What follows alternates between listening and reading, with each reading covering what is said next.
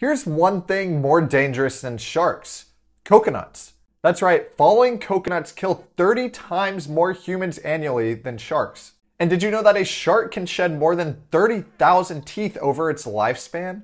Unlike humans who have a single set of 32 permanent teeth, when a shark loses a tooth, another one will quickly take its place to ensure that those apex predators are always prepared for their next meal.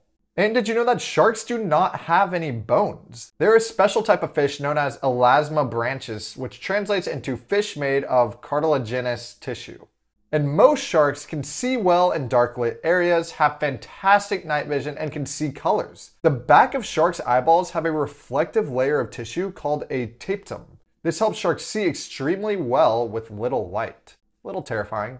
And based on fossil scales found in Australia and the United States, scientists hypothesize sharks first appeared in the ocean around 455 million years ago.